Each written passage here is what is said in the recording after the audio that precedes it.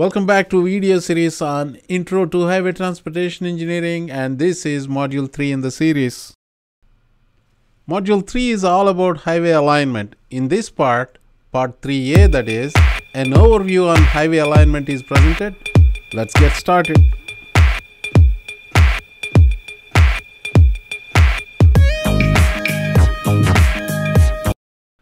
Alignment of highways can't exactly be in a straight line like this. Even if it is, I'm not sure if it's a good thing.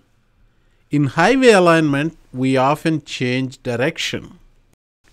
Changing direction on a highway is not the same as changing direction at intersections, which often happens at 90-degree angles, right? At intersection, you stop or significantly slow down for change in direction. The change in direction on a highway, on the other hand, has to happen without stopping or slowing down.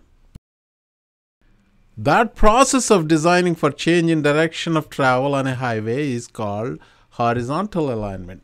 What you see here is a horizontal curve, which is a part of horizontal alignment, and the purpose of this curve is to change direction without stopping or slowing down too much. As you can visually see, the curve itself is very tight, or you may also call it a steep curve. Or the change can be very gradual like this. This is a horizontal curve with flat curvature, or alternatively, you call it a large radius curve. While negotiating a curve like this, you don't need to slow down at all. You can often proceed at high speeds, say 65 or even 70 miles per hour in a curve like this.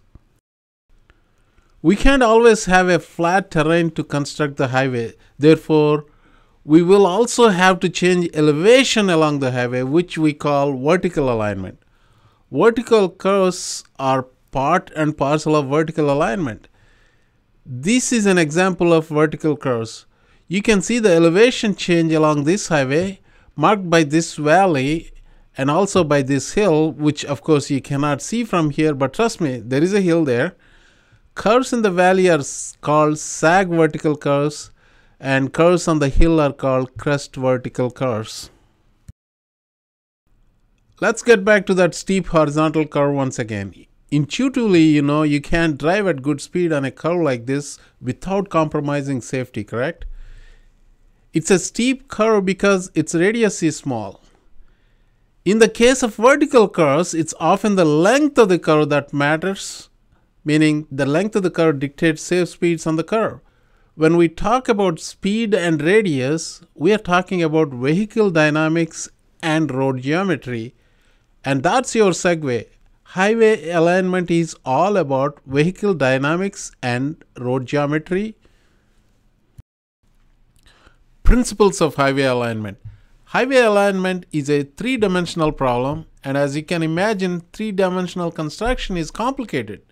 To understand the highway alignment principles, therefore, we deal with 2D problems, two-dimensional problems. For horizontal alignment, we will deal with plan view and X and Z coordinates, and for vertical alignment, we will deal with X and Y coordinates, all too familiar XY coordinates.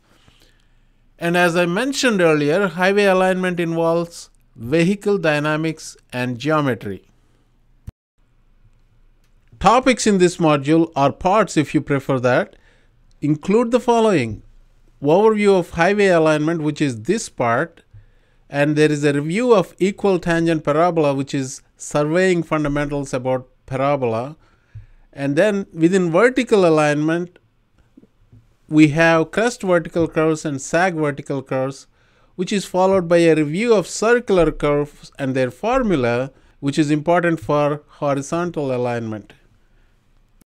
The learning outcomes of this module. At the end of this module, you should be able to list the elements of highway alignment and design highway alignment and cross-sectional elements for crest and sag vertical curves as well as horizontal curves. And also, additionally, you should be able to explain the role of MUTCD in traffic control and communicating, and how MUTCD plays a role in communicating the design elements with drivers. And that marks the end of part 3A. Dhanyavad.